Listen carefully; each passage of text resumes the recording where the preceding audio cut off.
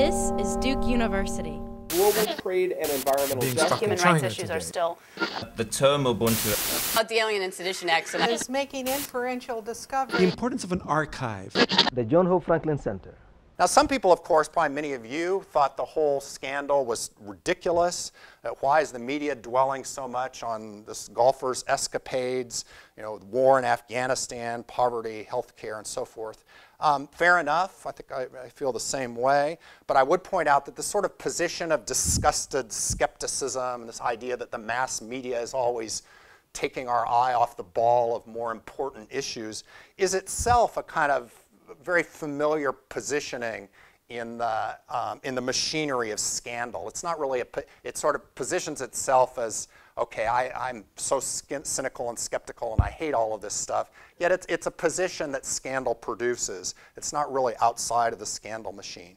So here's typical articulation, B202, the screen name in the Washington Post. 1 million deaths in Afghanistan, 1 billion new enemies for America, $1 trillion in debt. And he's here addressing himself to the Washington Post. And you are all over this utterly drivel tabloid story.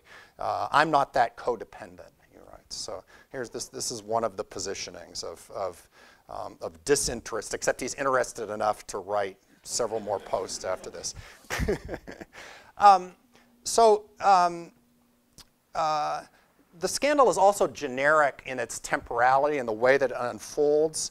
Old anthropology, pre-colonial or colonial anthropology gets a bad name. The sort of anthropology is connected to colonialism and imperialism, and it wasn't sensitive to history and power. And a lot of this is true, but there's some good old anthropology. Victor Turner, some Scotsman, this famous idea of the social drama, which he initially, from his work, derived or got out of his research in villages in southern Africa. But the social drama is this idea of how certain kinds of events unfold in society.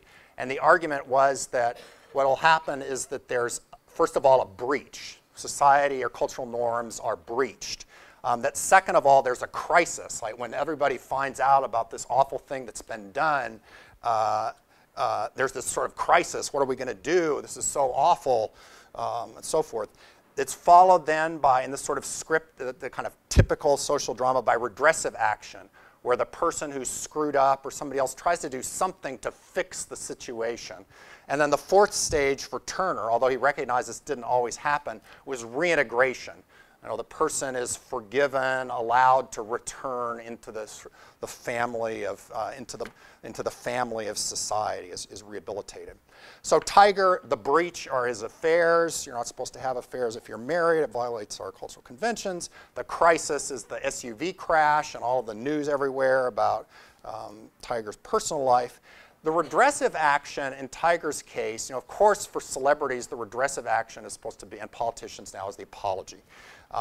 Tiger, partly because I think it's this deep sense of privacy, and somebody who's not used to saying much about his personal life in public, and also a certain kind of degree of arrogance.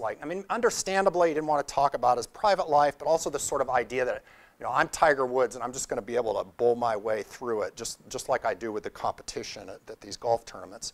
So Tiger finally, on February 18th, 3 months after the crash, gives this nationally televised apology. It's not just on ESPN or the Golf Channel. It's on ABC, CBS. It's 18 minutes long, the same Nixon tape gap.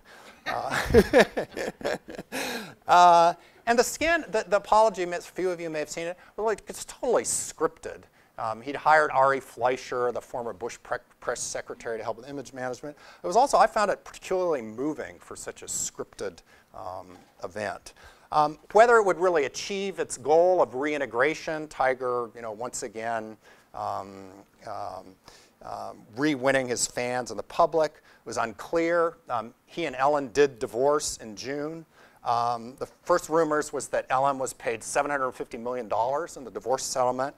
And one of the stories, urban legend or not, was that the Swedish krona actually went up in relationship to the dollar on the day the settlement was signed, because so many dollars were being transferred into krona. It's eventually come out that the settlement was probably only $150 million.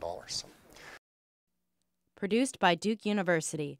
Online at duke.edu.